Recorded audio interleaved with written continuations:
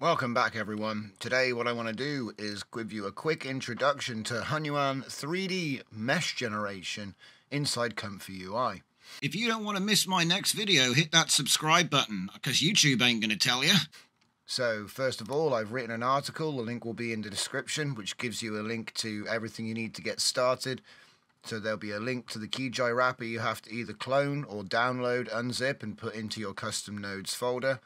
There will also be a link to my install portable bat for Comfyui portable users, so you can easily install the requirements quickly. There's also a link to the main Hunyuan 3D generation model. Those weights are going to go into the Diffusion models folder. And then finally, like I said, this is the bit that can be a little tricky for everybody.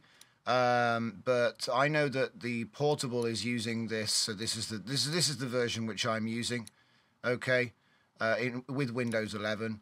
Like I said, always read his full instructions, which are in his GitHub, because you might find that you have a different system to me, and so you might find you're using a different wheel. But the wheels are included in the GitHub download, so you already have them on your machine.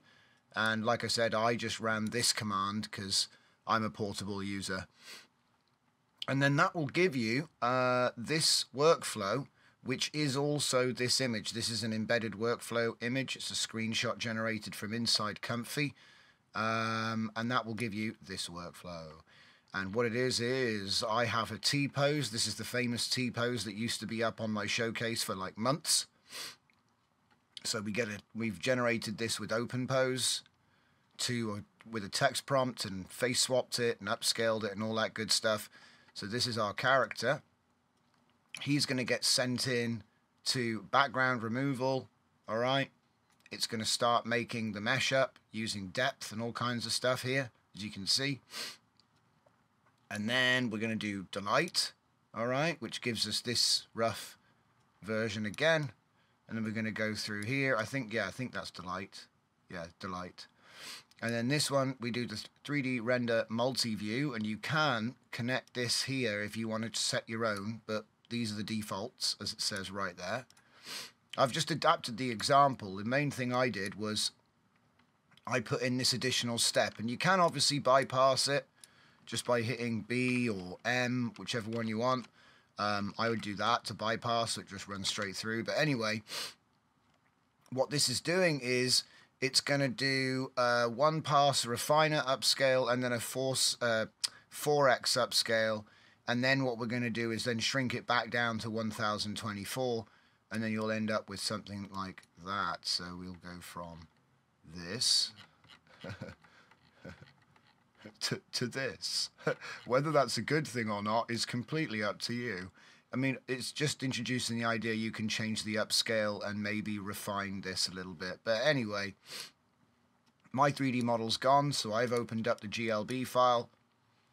There it is. Now, it's not the best, okay, but you can do it again. You can have lots of different tries of doing this.